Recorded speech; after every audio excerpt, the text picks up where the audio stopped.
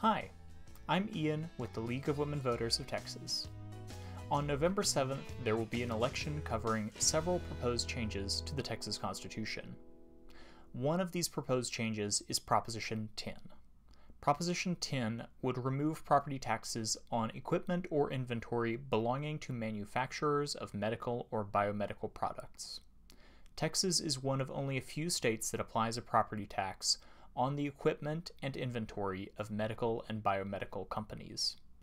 In Texas, property taxes pay for local government services such as police, firefighters, libraries, and public education. Property tax on other property of medical and biomedical companies will remain. Arguments for Proposition 10 include: first, removing property taxes on biomedical equipment and inventory may encourage more biomedical companies to move to Texas, creating high-paying jobs.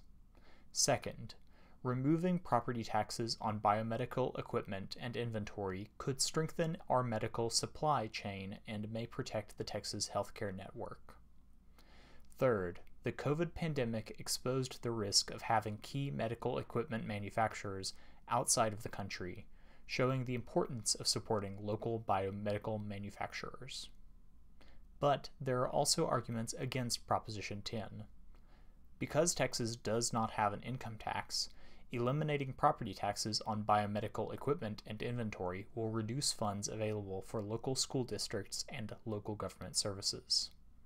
Also, the burden of the tax loss will fall more heavily on communities with biomedical manufacturers. Another argument against Proposition 10 is that reducing property taxes for one industry places more tax burden on other businesses and individuals to support their government and public schools. Thank you for taking the time to learn more about the upcoming election.